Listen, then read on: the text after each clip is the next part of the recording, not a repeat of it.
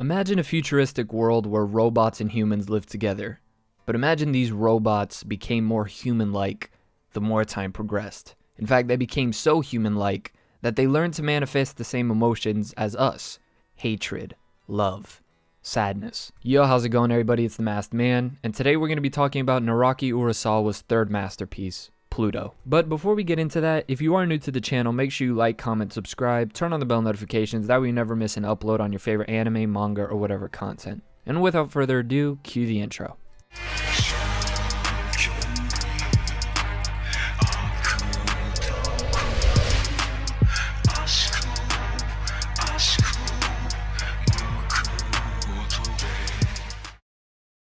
So the previous works that I have covered by Naoki Urasawa have been Monster and 20th Century Boys. Monster ranking at my number 4, and at the time 20th Century Boys ranked at my number 5. And honestly, I thought that was it. I thought maybe any other work of his that I read, whether that be Pluto or Billy Bat, might be top 20, but impossible that they're top 10. Now, I haven't read Billy Bat yet, so that's what I will be reading next, and then I'll plan on reading Dorohedoro. But the mad lad did it. He got 3 of his works into my top 10. Monster ranking at my number 4, Pluto now ranking at my number 5, and 20th Century Boys ranking at number 6. I think all 3 stories are around the same tier in quality in terms of its story, its narrative, the themes tackled, the character. As an overall story, I think the 3 are in a similar area, but I think Monster is definitely the best. But I liked Pluto more than 20th Century Boys, and I think it was better done than 20th Century Boys. Any of the flaws that you can point out, for instance, the ending of 20th Century Boys wasn't the cleanest, even though there was the 16-chapter extension 21st Century Boys that kind of cleared it up. And also there were moments within 20th Century Boys where I felt like it was extremely dragged out, even though I like the new characters that were introduced. Pluto is only 65 chapters. It is way shorter than 20th Century Boys and Monster, but it is great from start to finish. The classical Urasawa plot twists, it has it all. I'm serious, if you liked Monster and you like 20th Century Boys, this should be the next manga that you read. As I mentioned at the start of this video, this takes place in a futuristic setting with new countries, new laws, new jurisdictions, and whatnot. And well, robots now live amongst humans. It's basically an extension of Astro Boy. Now, I actually haven't read the original Astro Boy manga. The only Astro Boy experience I had was the movie that came out, I think a decade ago already. But from what I do know, this does have some connection with Astro Boy. Now, at face value, when I hear robots and futuristic in this sci-fi setting, I really wonder what kind of themes it can necessarily tackle that will be relatable, or at least themes that the audience can connect with. But the theme and the value of human life and the way that that's communicated is beautiful in this manga, similar to how Parasite does it in its manga through Shinji and his relationship with his parasite. Here in this manga, they truly show what it means to be human, and at times they show that through manifestations of the robots. When the robots manifest emotion, it kind of shows how their sense or their identification of emotion is many times misunderstood by humans, even though some of the robots are programmed to be as human as possible.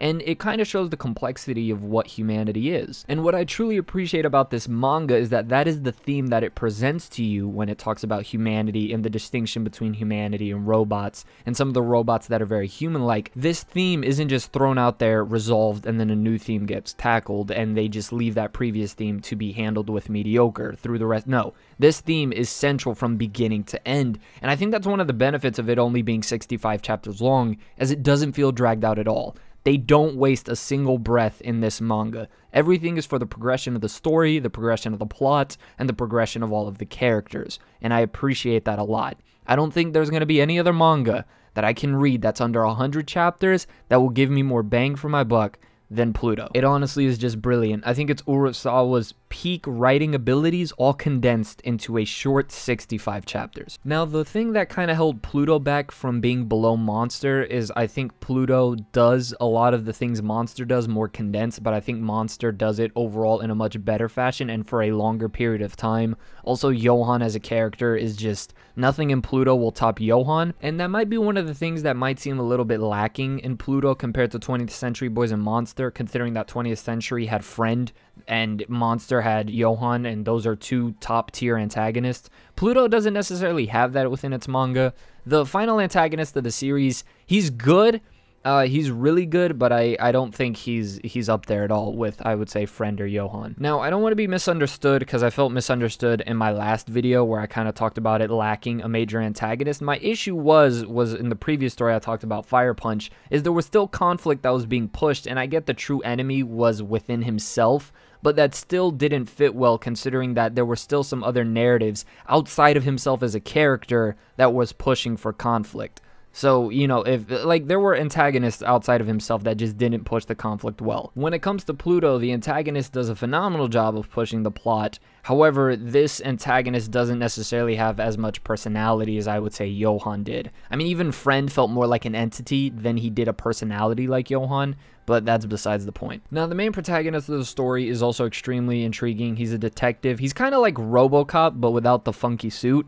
And again, all of the themes that are presented throughout the manga centrally is manifested through him brilliantly. If you're going to have themes that you want to manifest through your protagonist, don't just throw them out there for a moment or just kind of loosely have them about and then just don't like explore them. No, explore them. Have that be part of the mystery and unveiling maybe some of the reasons why that character fits specific themes. And I think that's truly the biggest strength of Pluto, just as it is with most Urasawa works, but with this one, it's just so unpredictable, honestly. There's some moments you can predict here and there, but for the most part, when I was reading this, it had me on the edge of my seat from beginning to end. And I mean beginning to end. And I think that will be really good and refreshing for some of the people that I know have read Monster and read 20th Century, and it came off as a little boring at first. For me, 20th Century came off boring when I first picked it up, and then I ended up dropping it.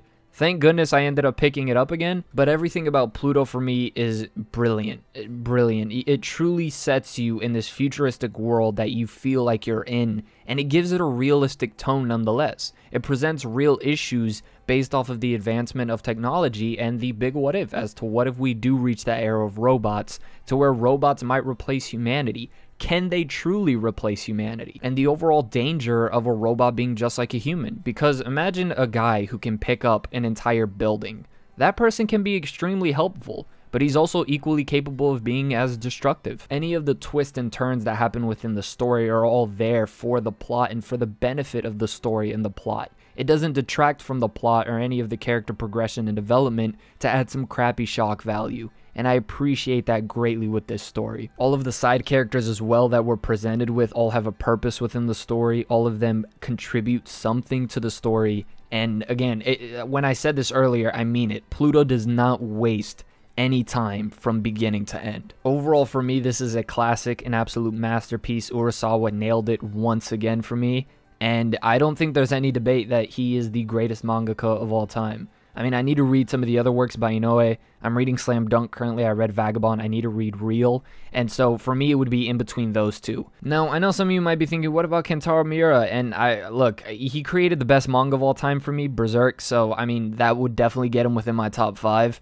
But when it comes to mangakas, Urasawa, bro, he's the GOAT. All I need to do now is read Billy Bat and see if that's another story that lands my top 20 or top 10. But honestly, I know it might sound like I'm gassing it up a lot, but I'm just incredibly impressed and just in love with the fact that he was able to condense this brilliance within 65 chapters and not waste any page. And look, man, if there's anybody who might be a little salty from the Fire Punch video, I had pretty high expectations for this as well. I mean, it was written by the same guy who did Monster and 20th Century Boys. I was like, okay, this better be real good. And it was really good. So yes, once again, Pluto gets a big thumbs up from me. If you enjoyed this video, make sure you like, comment, subscribe, turn on the bell notifications. And as always, this has been The Masked Man. Hope everyone has a blessed rest of the day, and peace.